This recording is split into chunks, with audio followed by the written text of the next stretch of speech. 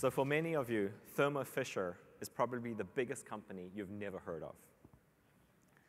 In fact, we've been in business for over 100 years, serving science. And what our customers do with our products is incredible. We make the analytical instruments that scientists use in the lab, and the chemistry and the software that scientists in every field use to analyze chemistry and biology. And what they do is really groundbreaking, changing the way that we know how life works. Synthetic biology that is producing new organisms to improve biofuels and fuel production. In fact, in Silicon Valley, there's the startup who's looking at changing the way that trees work to have them glow at night with the concept of having streets lit up by trees. Amazing. But the thing that I'm really more passionate and interested in is how it's going to improve health, and especially in the area of genetic disease and cancer. Groundbreaking things are getting discovered. To understand what this and why this needs compute, you have to understand a little bit about the biology. So every single person here has a body. In that body are 37 trillion cells. You are 37 trillion cells that are working together to make you, you. Now, in each one of those cells is an operating system that tells that cell how to work and what proteins to produce. That operating system is DNA. 3.2 billion base pairs of chemical instructions that operate the cell. And we now have the technologies that can read the sequence of DNA that tells us about what that cell is doing and how it should be working. To put that into context, if you were to take that sequence and write it out and put it into, remember those things we used to get, the phone book? No one has them anymore, but they were big, right? To take just one cell's DNA and to write that out would take a stack of phone books almost as tall as the Washington Monument. That's just one cell. So to store that data requires a massive amount of storage. And to analyze that data, to understand what it's meaning, what it's doing, requires an enormous amount of compute. And that's where Amazon have come in. We are partnering with Amazon to give every scientist the storage and the compute to do this very important work. We are connecting our instruments and our software to the cloud, making the instruments using an Internet of Things architecture send the data to the cloud, and delivering the software, which was formerly running on a PC, believe it or not, to run in the cloud.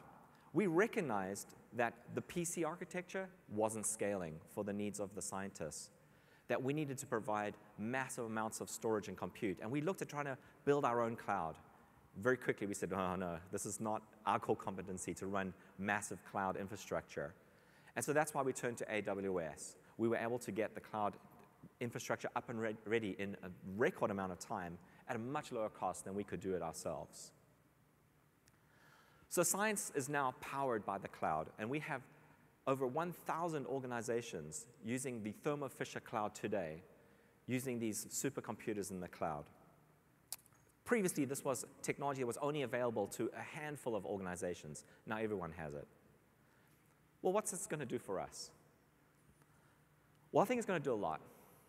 Think about your checkup. Today, when you go to get your checkup, what happens?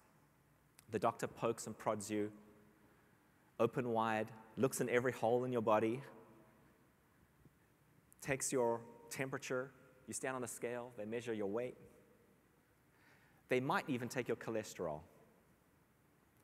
Much of that hasn't changed since the Middle Ages. We can do a lot better than this. This is very one-dimensional, and it can't really predict your health risks.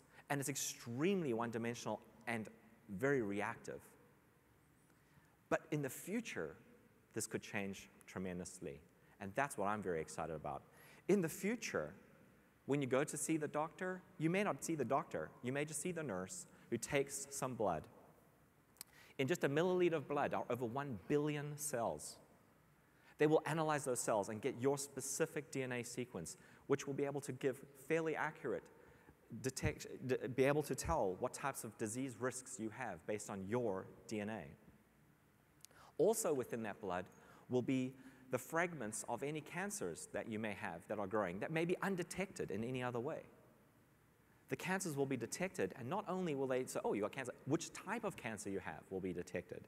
And not just cancers, viruses, bacteria, any kind of infection will have DNA in your blood, and those could all be detected.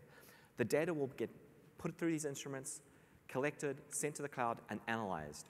And then a treatment based on scientific method, not based on a person's opinion, will be determined. That treatment will also lead to much better outcomes.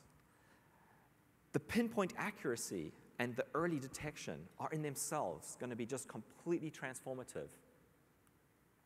So I'm extremely optimistic. Within our lifetimes, we're going to see amazing breakthroughs happen that each one of us will be able to benefit from. We will be living much longer, much healthier lives. This technology, because it's based on the cloud and computers and scientific instruments, will be delivered universally at a much lower cost.